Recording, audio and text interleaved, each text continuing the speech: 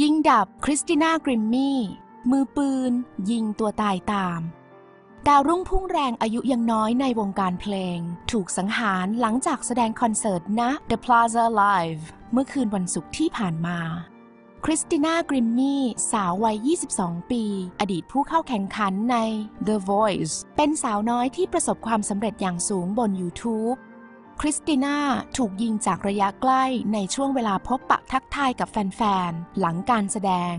มือปืนถูกระบุตัวแล้วว่าคือ Kevin James Loibl วัย 27 ปีจากเซนต์ปีเตอร์สเบิร์ก รัฐฟลอริดา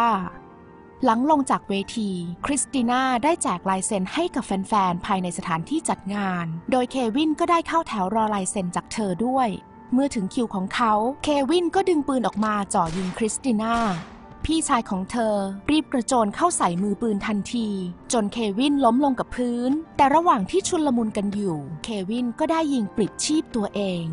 ส่วนคริสติน่านั้นแม้ว่าจะถูกนำตัวส่งโรงพยาบาลอย่างรีบด่วนทว่าแพทย์ไม่สามารถที่จะยื้อชีวิตเธอไว้ได้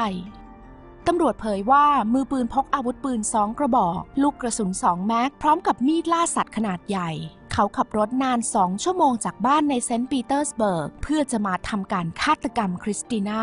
ขณะนี้ตำรวจยังไม่ได้เผยแรงจูงใจในการปลิดชีวิตนักร้องสาว